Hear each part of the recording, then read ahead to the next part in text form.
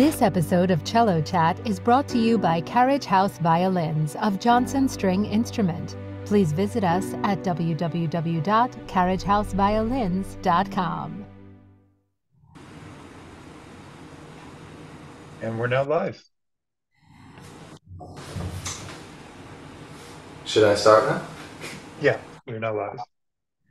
Thanks, Isaac, for arranging this cello bellow chat over Zoom. My name is Roric Cunningham. A little bit about me. I'm from New Hampshire, and I went to college at the Juilliard School with Natasha and Clara Kim, and I'm very fortunate to be a new member of the Boston Symphony. And I wanted to talk today. The title was originally The Process Behind Taking an Audition, but as I started thinking about what to say, I realized that an audition is really a performance, and so it can be under the umbrella of just preparing for a performance. So I figured I would gear it in that direction, and learning how to prepare for a performance and the stage. And an audition really could even be like a more glorified version of a performance, because you really have to sell your ideas on it. So I'll just start here, my notes. We tend to forget that practice is not only just the physical part of playing cello and learning to get your ideas down. We tend to practice and leave the practice sort of in the practice room without realizing that we also have to practice to perform. We often find that first time performing can be rather daunting, especially the day of. You feel those nerves, and sometimes when you play in studio for the first time, or even sometimes your teacher, but especially playing in studio because that's usually the first time we perform, we notice that things don't go as planned. A lot of things that we never thought would go wrong just suddenly aren't working. And it happened to me a lot, and I try to think why does it happen? And it's not necessarily always the spots that gave you so much trouble, but it's sometimes just random spots that you never thought would go wrong. But you quickly realize anything can happen when you're performing, and so how to mitigate those risks in ways so that you're still playing your best. Like there'll always be small mistakes, but you really want to be playing comfortably enough so that you come through as a player, as an artist with ideas. So I want to talk about how to get ready for that performance day and how to prepare for that. So I would say the easiest step to start with is play for friends, play for other studio mates, or just other friends of different instruments close to yours. So if you're a cellist, ask violinists, violists, bassists. You'll be surprised at how much good information you can get even from people who don't play your instrument or the rep that you play. But simply playing for friends as a first step is a nice sort of icebreaker, because it's the easiest way to perform. It's the most low-key, but at the same time you get to experience what it's like to run through things, even if it's just short pieces and you talk in between.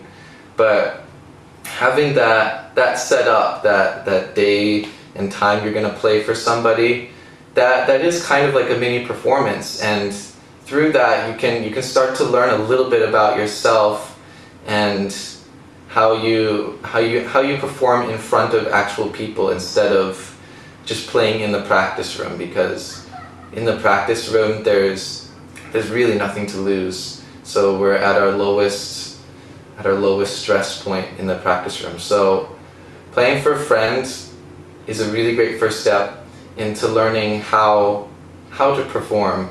And some things will arise when you play for your friends.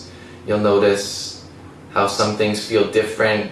Maybe you might actually get nervous in some parts. It's possible. I've had that happen. But it's a really great first step. And then of course, all the really good feedback of just ideas in the rep and ideas for playing in general. It's good to take in a lot of information that way. So playing for friends, definitely best first step. Play for as many friends as you can, and even all the way until the performance day. Try to schedule as many playthroughs for friends as you can. It gets you in that performance mode. Like every day, every other day, you really want to be in the habit of just doing run-throughs, because when you're on the stage, you have to rely on a little bit of autopilot. It's realistic to think that sometimes your mind is going to wander. You're not necessarily going to be 100% on everything, but as long as everything feels steady and everything is worked out, then that's a good thing. And along with playing with friends, I would say you have your major teacher or your one teacher, but it's also good to outsource and to try playing for other teachers as well, especially people who've experienced all this in terms of auditions or doing performances.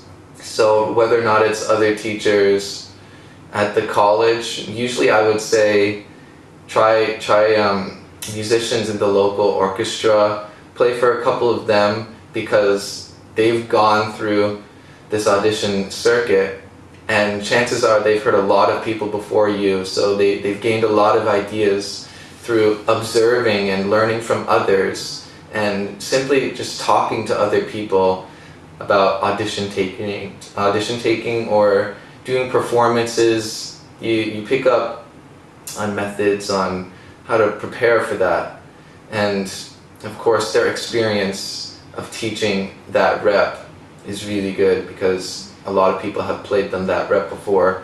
So it's really good to get other ideas along with your main teacher. Your main teacher is great because they know you're playing the best, so they know how to steer you, but it's a lot of times really helpful to get other ideas from teachers who don't know you so well, because they haven't worked with you, and so it's kind of a fresh start in that way.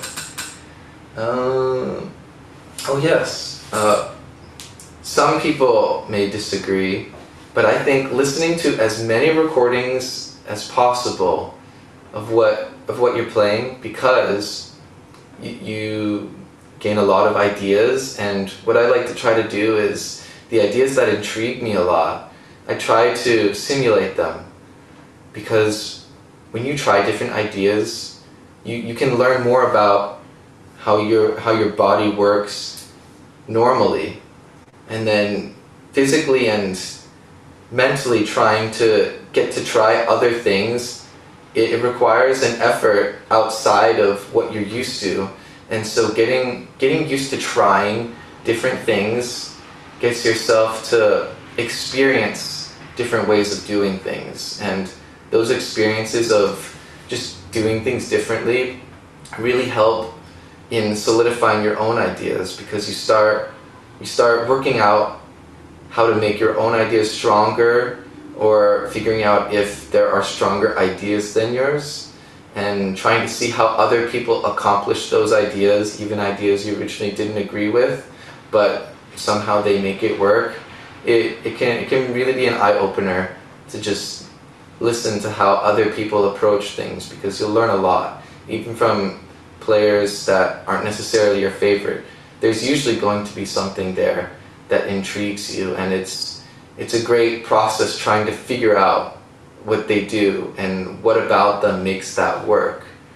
So listen to a lot of recordings, try not to be stuck on just a couple, because then you'll have their image in your head of what the music is supposed to be, and it's good over time to have taken all these ideas, because they will shape your own ideas, and you'll come up with new ideas whether or not it's based on a specific passage or hearing other musical examples to influence how you can shape a different passage in a more unique way. It really is helpful. So I would listen to a lot of recordings, and also in terms of getting prepared yourself for performing and playing for friends and other teachers, try getting other friends to play, not getting them to play for you, but be open to listening to other friends too. You'll be surprised how much you can learn from your friends and just giving them advice, because you start to realize some more habits about yourself maybe, or you learn what they do so well and maybe what they might not do as well, and you may have ideas to add to theirs. And by simply working through their ideas to make them even better, you gain those ideas for yourself, and you start learning how to make ideas in general more convincing. So hearing friends, even on other instruments, I think it's great to hear of several different instruments, because there's a lot to learn. But just simply giving ideas and even working with others, because teaching is in and of itself a way of learning, and it's something a lot of us don't get to experience while we're a student. So try listening to a lot of people too, and working with them. You'll be surprised at what you can pick up by just experiencing what they have to share, and their journey and their process and how they learn things. It can teach you a lot about yourself. Before I keep going, are there any questions? Yeah, we have a few questions from a user named Garden Shi. She asks, what do you do about nerves even after playing for friends? I feel like I'm never able to perform my best on stage. Yeah, so nerves after playing for friends. Well, I guess that can go into the next step, which is playing in studio a lot. First of all, you should play in studio a lot instead of just once or twice a semester, because as like anything else, performing requires practice, and the only way to practice performing is to actually perform. So playing in the studio as much as possible, even if it's just different rep, you want to get in the mindset of being a performer and doing it regularly. A lot of people at the top, like Yo-Yo Ma, Gauthier Capuçon, they perform all the time, every day, every other day. So they're constantly in that performance mode. They don't need to practice performing, because they've learned through time how to work through their nerves in that way. And I would say working through nerves requires a lot of practice in performing, and studio is the best way to do that. And if you're not in a college that has studio, it's, like I said, trying to find other teachers to play for, new people, because playing in front of new people is also stressful. And playing for people who have a reputation, that can also give you nerves. And the best thing you can do for yourself before a performance is to find situations where you're nervous. Or even, I've heard some people say before you practice, do some sort of exercise to get your heartbeat going, because that can kind of simulate those nerves. But there's definitely more I have to talk about on just conquering performance in general. I hope that answers the question so far. I think maybe some later in the talk something will probably resonate. But I can take another question. Yeah, another one is, what do you think is the purpose of practicing? What is your process or strategy to make something that was initially challenging to you to make it easy? Making something challenging into something easy. Well, the first step is always trying to practice slowly, just get the notes in your fingers. But after a while of that, sometimes it doesn't feel like it's getting much easier, even though initially things pick up pace and how much you can take in, and it gets easier at first, but then sometimes you hit a rut at the beginning of the process where it doesn't feel like it's getting easier. That's when I would say you're really close into the cello, you're practicing a lot. That's when I kind of just step back, let everything relax, and then maybe look around the room and do something with your body physically to change the way you played it before. One of the best things, the best tools to learn something really hard and to make it easier is by doing it in different ways. And whether or not it's using more bow or more energy or more volume or less volume or just different bow distribution, trying things in as many different ways as possible, and you'll be surprised how many ways you'll find in making a hard passage easier, because it just changes things up a little bit. You realize something of what you were doing before made it more difficult to make that passage more manageable. I hope that answers that. I can continue talking for now because I feel like some of those questions started to bleed into more concepts I wanted to talk about.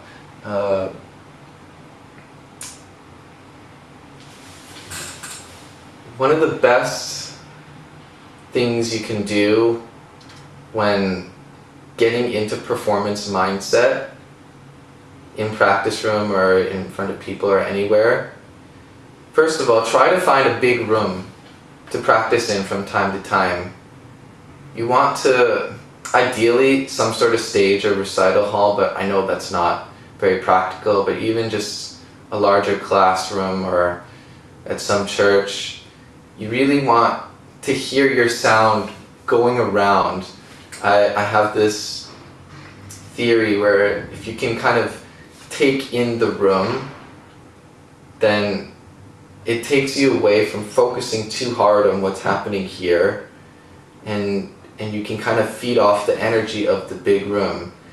And there's a lot of ways to take in that big room, a lot of which has to do with feeling the space around you, especially if you're practicing in a really small practice room and the walls are like here.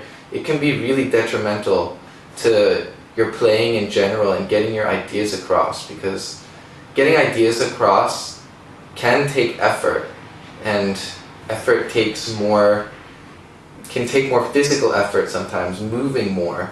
It's never great to just stay rock solid. I'm not a huge fan of moving too much, but always staying a little more relaxed in how your body can move back and forth, even on a small scale. So one way of taking the big room, if you're doing something like height in D and you start out kind of dense or slow, like,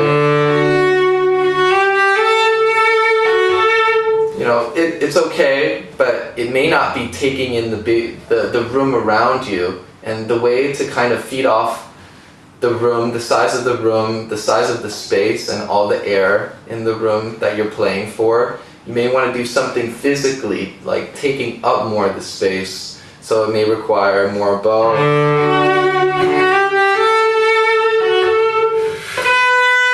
But that is, I think, a really important concept of performing, because when performing, you want to play for the room, play for all the people in the room. Are there any questions? Yes, we have one from Lillian Yim. She asks, can you talk about your warm-up routine? What do you listen for when you're warming up? Or is there anything that you think about in particular before you start practicing? Warm-up routine. I wish I could recommend some sort of specific method, but my own warm-up routine usually consists of maybe not necessarily scales in a orthodox way, but playing scales to find resonance, playing notes to find resonance, playing random notes and making random melodies to find my own sound. I think it's always important to try finding your sound early on in the practice session, because your sound is you. And on a technical aspect, finding the resonance of the instrument, always trying to find how the instrument wants to play. So if I'm just playing random notes, I may try like a D major scale. I may find where can the note resonate the most on that D? Where is the cello most happy at? Am I crushing the sound? Am I letting the sound have more width to it? Am I trying to get a deeper sound? Or more fluffy? But it's all in the goal of trying to find sounds that the cello wants to produce. And so if I keep going further, there's still a lot of resonance there to look out for, and looking for your sound. Looking for your sound can also come in the form of doing vibrato things, just finding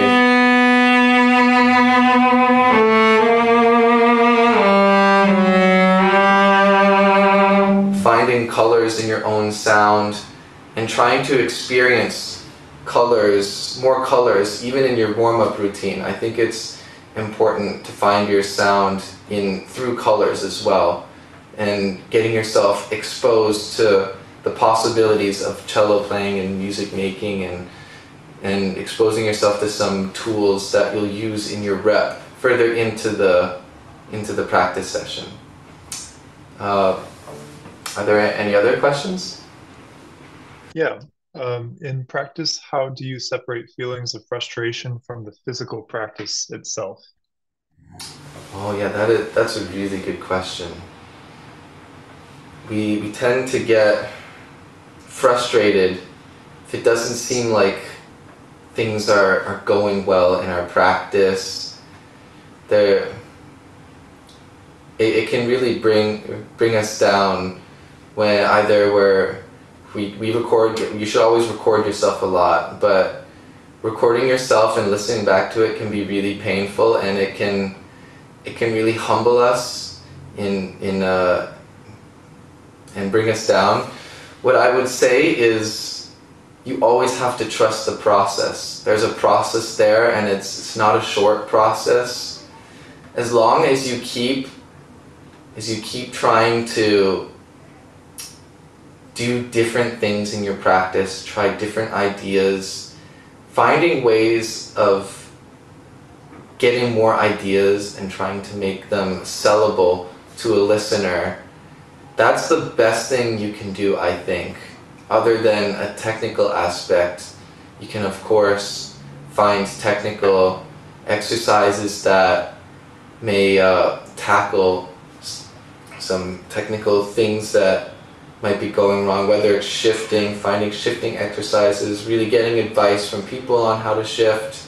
But yeah, sometimes we don't realize that becoming better as a musician is a long process, and so it can be hard to go through that process. And even if you've accomplished a lot as a player, I've seen it in a lot of people, they've gotten into the top schools or whatever, there's always frustration there. And I'm not sure it'll ever go away, but there are ways in learning to be more comfortable with yourself by experiencing, going through different ideas. Because I would assume at a certain point you have a lot of things worked out about your playing. And now it's just working on what can you add to your playing that make you do something different. Always try to look to do something different in your playing, because it gives you inspiration to keep going. But best answer is trust the process. It's not a short one, and it's often a very bumpy one. You can either get better for a long time and then you feel like you have a drop in progress, but just keep going. I hope that answers that question. Let's see, do I have... In terms of audition taking,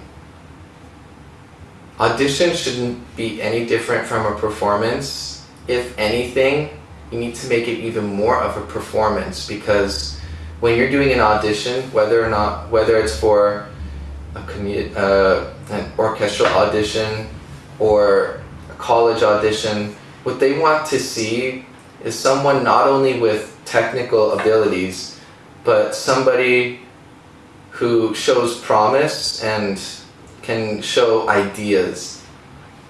What you really want to do is convey ideas as strongly as possible, because if you can do that, then the person on the committee can see a lot there to work with, especially for college teachers, because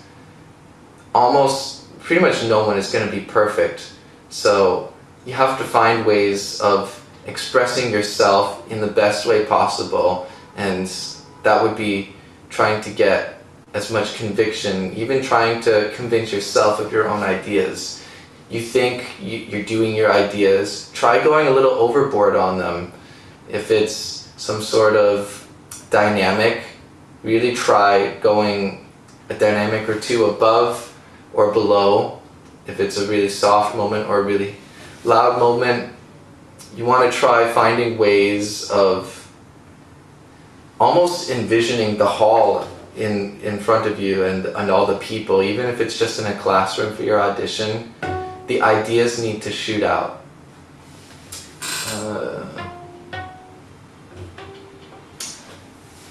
There any more questions? Yeah. What advice would you have for those of us taking auditions for the first time?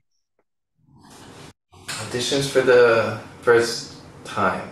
As in college auditions or orchestral auditions or just auditions in general? I'll try auditions in general.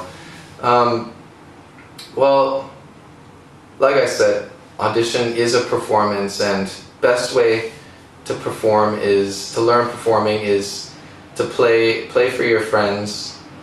It can really help, especially the feedback and getting nerves out, finding way to get nerves can really help you for an audition. And also, like I said, the best way to do well in an audition is to show who you are and what you can give as to the listener and in terms of your ideas. I hope that answered that. Can we do next question? Yeah. How do you believe in yourself while performing? Oh yes, while performing on the stage. Well, you really want to have, assuming that all practice is done and you've worked out things, you don't really want to be focusing as much on cello. Ideally, you want to be focusing less on cello and focus on the energy of the people listening to you and feed off of that, whether or not you have a pianist with you or an orchestra. You may wanna look over to them, because you're performing musically is also showing it through inflection, and you want to show that you're really living the music. You don't want to be focusing so much on what's happening here. You want to get away from here, and by getting away from here, being here, you focus that being in the environment around you can even make your ideas go further, because it requires a physical and mental change. You've got everything here. This should be almost completely autopilot. You've worked out everything. You're not going to get better on stage. So try to think about going on autopilot. Try envisioning the surrounding, feeling the surrounding, and really taking it in and playing in the space that you're in. Yeah, next question. We have one from Richard. He asks, in practice, besides recording yourself, how do you know your ideas are coming out of your playing? When I record, what I envision in my head sometimes does not come out in my playing. Yeah, I've noticed that sometimes the devices in which we record on can kind of lie about our sound. Our sound in reality is what we hear in real life, in the room, in the size of the room. Many rooms are different, but also the resonance of the instrument. A recording can give us a false impression of our sound because it tends to put things more on a 2D surface, and you can't hear a lot of things about your own sound through the recording, which is the resonance you produce. You can't tell as much if you're pressing too much or you need more sound. So don't rely, it's a good thing to have as a reference, but try relying more on playing for others and getting other people's feedback on whether the ideas are coming across. And it may require asking specifically, like, is a certain passage here, is it coming across with, is how I envision it, and explain what you want to do. And then it may spark them to think, oh well, if you do some more of this, it'll come out more. Try doing things like that. I've found that the reality of listening to yourself in a recording isn't always 100% what is happening in real life. So just specifically ask people certain questions and trying to help in getting your ideas across. But yeah, next question. Yeah, great. I think that marks all the questions we have from people for now, so feel free to write more in the chat. But if you want, I can move to our questions from the In the Practice Room blog series. Well, let me think. Is there anything about performance? Oh, I can talk about the day of the performance. So the day of the performance, often the worst part is not performing, but being the before going on stage, the hours before the day of. Some people say eat a banana to calm nerves down. I'm not sure. I don't really eat anything just because I'm worried it'll make my stomach upset or something because of all the nerves. But on the day of the audition, you shouldn't necessarily be practicing and drilling like you were. Everything on the audition day or performance day, it should be there. You should have everything worked out. One of the best strategies I've found is if you know what you're starting with, or just starting anything in general, just practice starting it. Play for 30 seconds to a minute, the beginning of what you know you're going to start with, and then I would just put the cello down, walk around for a couple minutes, 2-3 minutes, then come back to the instrument. Don't do anything, but start the same thing. And then keep going through that process. You get into the mindset of just playing because you're not going to be playing right before you start performing. There's going to be some time where you just stand up and wait there. So on performance day, practice starting things. Just do run-throughs. I wouldn't necessarily try new things on the day of. It's can sometimes not be in your favor. Just take what you have. Your ideas are probably really good, and yeah, show what you are at the best version of yourself on that day. Are there any chats at this point, or should we go on to the other questions? It looks like that covers all the questions from the chat for now, so I can move to our in the practice room questions if you like. Sure. Okay, great. Let's start with, in your mind, what is it that makes an effective practice session? Oh yeah. I like when I come back from a practice session and it feels like it went well, it's usually because you've tried new ideas, you feel like you've accomplished something differently than you have before. When practicing for an audition or performance, we tend to have the same repertoire for months at a time, and halfway through that learning process, we've basically learned all the notes. So it's just figuring out, at some point, we need to go further in the practice, and that usually involves trying new ideas. So a good practice session can be learning something new with the ideas in the repertoire, having listened to more players and trying it, but really feeling like there's a new dimension to your playing that you hadn't seen before. You tend to feel more comfortable after trying new things, and I mean, especially if the practice session just technically went well, things are just working.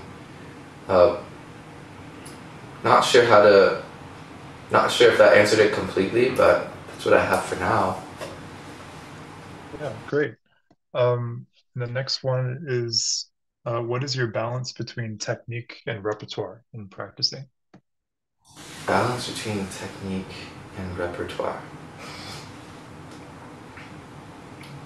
Well, I mean, I usually like to choose my repertoire based on what I feel like I want to work on in my technique, or something about an aspect of my playing.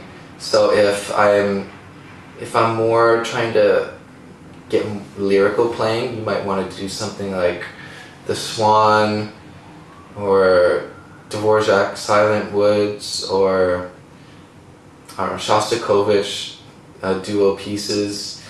Try to find rep that really tackles something that you want to do at that moment in your process. So the technique incentives changes from repertoire to repertoire, but try to be specific on what about the repertoire or specific piece you're trying to get and add to your technique, because I think of technique more as a toolbox, and whatever you can use in your toolbox for a certain piece and change for another, what you're essentially doing is adding more to your technique, adding more to your toolbox over time. It always should be towards a greater understanding of music making in general. So applying the repertoire you play to the technique tailored. Yeah. Awesome. We have a couple more questions from people. Okay. Richard asks, when you were in college, how did you balance learning orchestral repertoire and your solo repertoire for your lessons? Oh yes. Well, when you're doing orchestral repertoire, try to get a bunch of different people to play for, because what you don't want to do is be in the audition circuit for a long time and be so boggled down with excerpts that you keep playing excerpts every week to your teacher, because most teachers don't want to hear excerpts and the same ones every week. So balancing the orchestral stuff and actual repertoire, it's, first of all, for the first audition, it's natural to spend almost all your time on doing the orchestral stuff because you're just learning it. But after the first 2 or 3 times, you've learned most of the excerpts there are to learn. So at that point, I would say, once you've learned most of those things, don't spend so much time, so much energy, and don't bring them to your lessons too much. The best way to get better in any aspect is to just keep doing more rep. Don't go through rep like crazy. I'm not saying you should learn one concerto every month, but it's never good to be doing orchestral repertoire so often, because it prevents you from going further and discovering more about your own playing through different repertoire. There's a lot you can learn from other pieces that you can apply to anything else that you've played in the past. So focus on learning new things. After you first learn those excerpts, they're not going away anytime soon.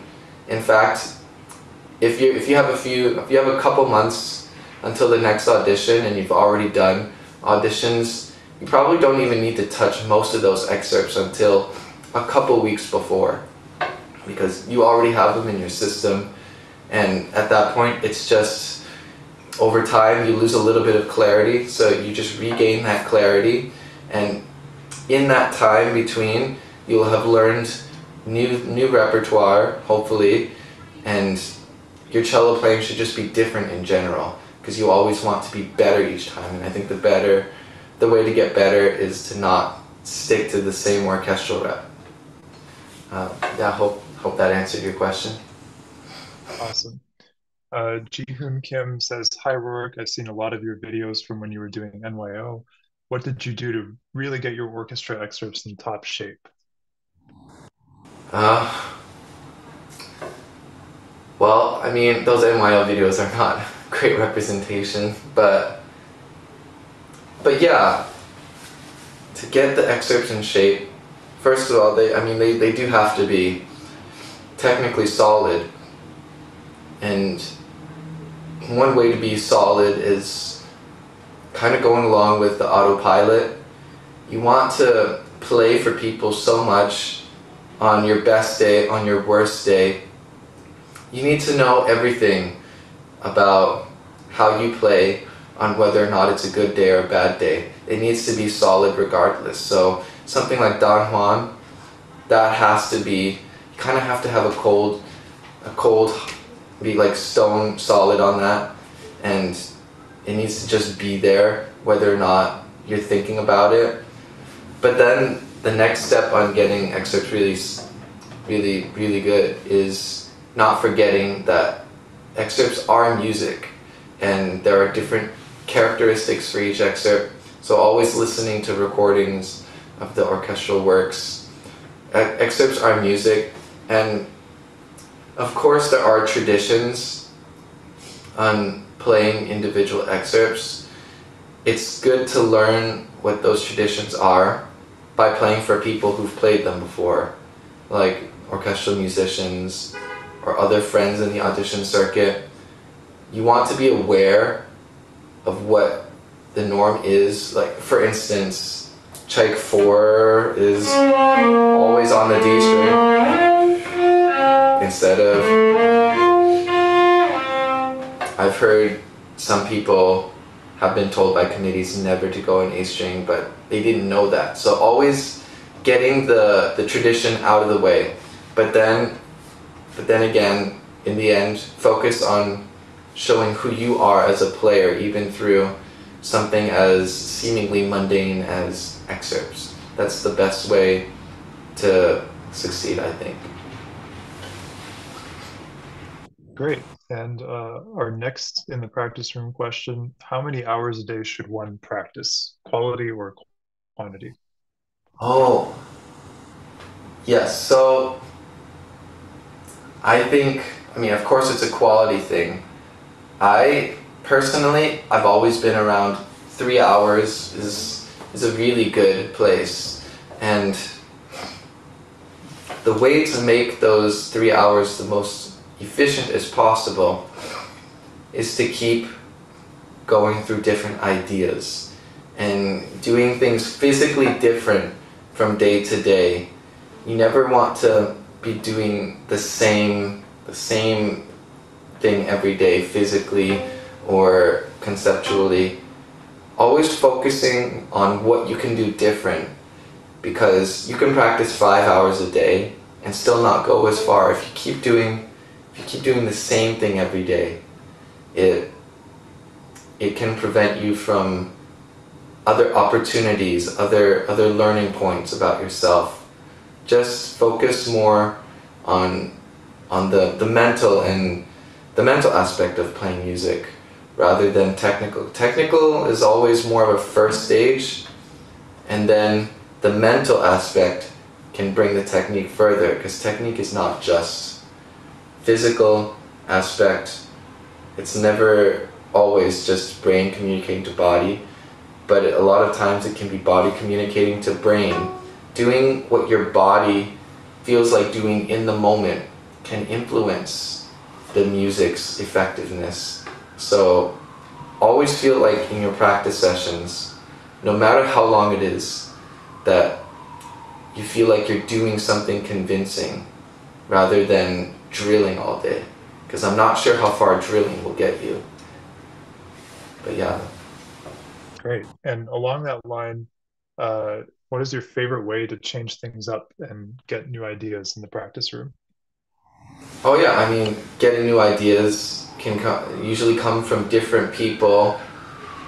Like I said, playing for friends and listening to different recordings, and always just trying those ideas, even if you don't agree with them. How can you maneuver around those ideas to make them something you can agree with?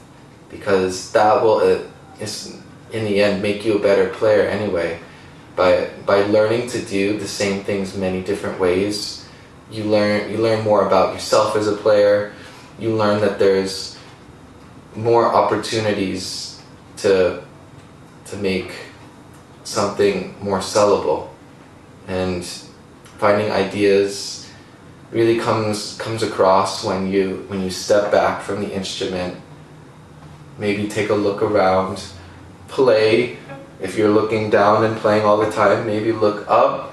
If you're playing and shoulders down, maybe shoulders back, maybe even playing really too far back like Yo-Yo Ma, because things just come out differently when you do things physically different, and you may find that your body's ideas are influencing you to do something differently.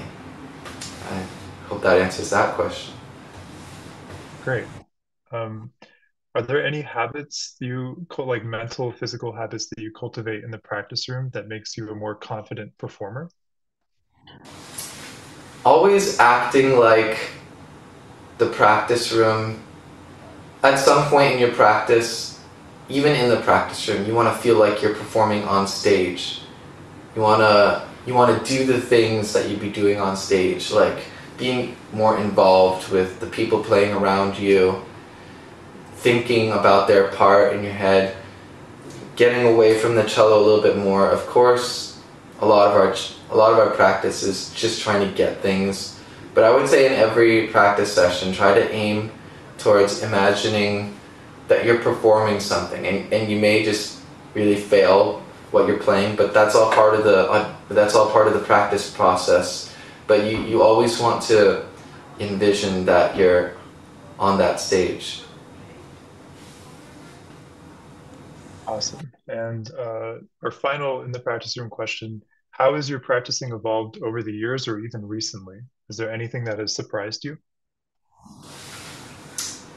How's my practice evolved during the years? Well, I would say definitely I used to try to get things more physically speaking or technically speaking. I would always try to go for some sort of perfection, but then one thing I've realized over time is that you lose so much in character and in a musical concept, but just by doing the notes or playing the notes perfectly, you lose out on the most important part of just music making in general.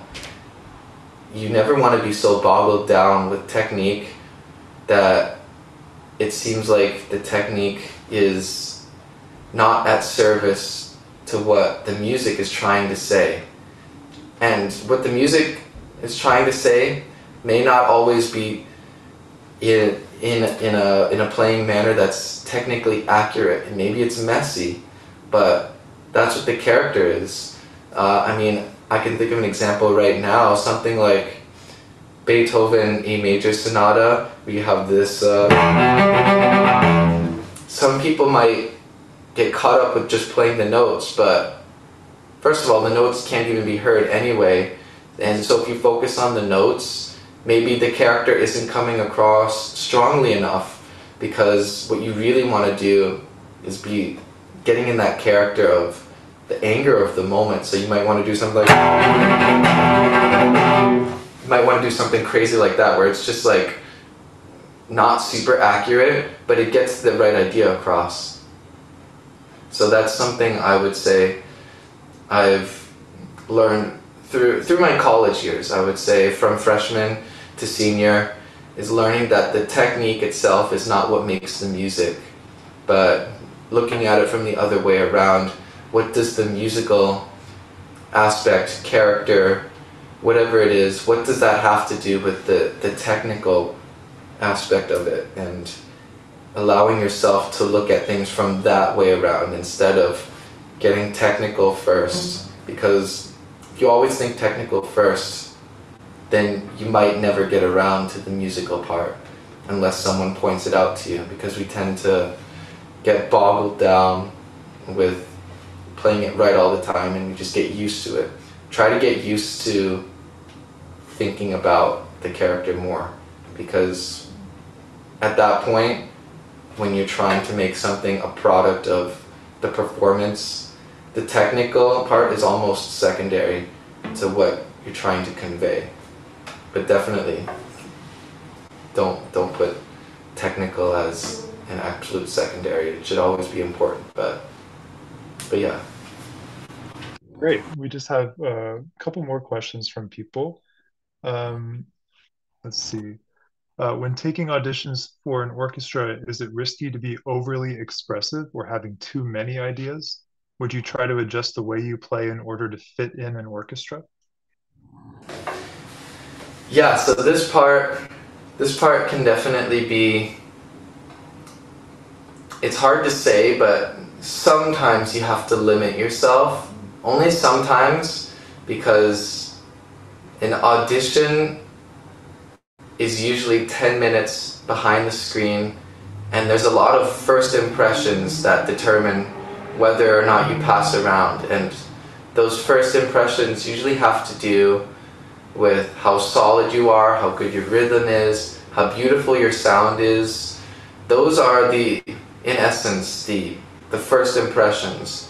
And so you want to kind of tailor your playing when you're doing an audition for orchestra to get those first impressions really solid, because that's what's going to pass you around. And the ideas of your playing can come more in later rounds if they're longer, or even if the last round is behind a screen. You definitely want to show that you have ideas. It's a lot harder to win an audition without showing how individual you are as a player. But definitely, of course, play for people in orchestras. Have them let you know if what you're doing is a little bit too strong or too outside of the norm, that it might offset some people, because in reality, what you're trying to get is the least amount of people to kind of jerk their head and be like, oh my goodness. You wanna tailor yourself to as many people as possible, and sometimes that can involve toning your own ideas down a little bit. And yeah, try to keep in mind that, yeah, you want to tailor yourself, get the advice from others, but always remember that you're playing music. And if your ideas are too strong for an orchestral panel, maybe always think, are these ideas actually too strong, or am I just doing something weirdly and could be doing it better? there's always that too. But yeah, just play for people and ask them if it's too strong. Awesome. And another question from Michael. Can you talk about your experiences at orchestral auditions? What does the process look like once you arrive, and how does the audition progress as you move through the rounds? Yes. Well, my own experience, I took 4 auditions. My first one was the BSO audition the first time, and at that was my first audition, and that was the first time practicing a huge list of excerpts, and I played for a lot of people before that audition. I took it seriously. My only goal getting into that was to just pass first round. It's 4 rounds, it's a lot of rounds, but realizing when you're going in that you want to take full advantage of the process, even on the first time, because don't expect to win your first audition. It's extremely rare. It happens, but it's extremely rare. But just know it's a process, because simply being at the audition is a new experience. But I practiced as if I had already taken many auditions. First of all, always know your excerpts really well. Play with recordings, put on headphones, play with recordings, those excerpts. Play for a lot of people, your excerpts, every day, every other day, if not every day. And then on audition day, you usually arrive maybe an hour, even more beforehand, and auditions work in groups, usually an hour. So in an hour, they'll hear maybe 5 to 7 people. And sometimes you won't play through all your excerpts. And don't worry if you don't play through all your excerpts. It doesn't necessarily mean you didn't pass. A lot of times, the committee will just say, we've heard enough, and made a decision. And so I've heard some people only play half the list but still pass the rounds, and it happens. It happens several times. So don't worry too much about that. But after those 5 or 7 people in that hour, the proctor or the manager or whoever will come in and then name whoever the candidate number or their name, and then you'll advance to the next round if you do advance. If not, then unfortunately that's the end. But more about the audition, at the audition. Yeah, definitely when you're at the venue that you're going to be taking the audition, don't overwork yourself. And especially if there's more than 1 round in one day, don't keep practicing endlessly, because you'll get tired. You'll get tired really quickly. And I've had to take 3 rounds in one day before, and just learn to take walks. Practice 5-10 minutes at a time. Take a walk for 10 minutes. You always want to practice essentially coming to the cello, not totally cold, but don't get into practice from mindset at the venue. I'm not sure if there's any other specific questions about being at the audition, but I hope that answered some of them. Yeah, wonderful. I think our final question is, do you think that sitting position affects how relaxed you are when you play the cello? Do you have any tips to stay relaxed? Sitting position. Yes, always. And you kind of have to do this early on in your practice when you're first learning something. Always take micro breaks, like for a couple seconds. After a few minutes of playing, maybe you start to notice that you're getting a little tight. Always take a step back, kind of cradle in the chair a little bit, and find your normal balance. Find kind of the equilibrium, and then start from there. Because once you get into it, you over time creep up a little bit, creep down, head down, shoulders down. I'm guilty of this to this day. Try to take frequent steps back, because the best way to get into the habit of doing something like being more relaxed is to actually relax frequently. So just stop, keep your back straight and stay straight, and then start again in a relaxed way. That's the best way to get it in your system of being more relaxed. And then letting your body start to physically tell you what you can do musically. Because once you start to let your body do things, then your body has a lot to offer you in that way. And simply engaging your body to help you out can help you relax. Because sometimes being the most still can be the most detrimental to your playing, because maybe that means something is tensing up. But if you're moving a little bit, it can help keep things relaxed, because by physically moving, the muscles won't tense up as much. Great. I think that marks the end of our questions. If you could give any closing remarks, that would be great. And I'll let you know once the live broadcast has concluded. Any remarks? Well, always believe in the process. First of all, it's a long process. Things don't happen in one day or a week. Always try new ideas, because the ideas are what help you greatly in actually getting performance ready. And one of the things about trying new ideas, trying things different ways, is on the day of anything can happen, and it can be anywhere you think is just really solid, but it's just how you come out of it which makes or breaks you. And knowing yourself more, having gone through the process of all these things, it can really help in your solidity as a player anywhere on stage in a performance. So just believe in the ideas that you're doing.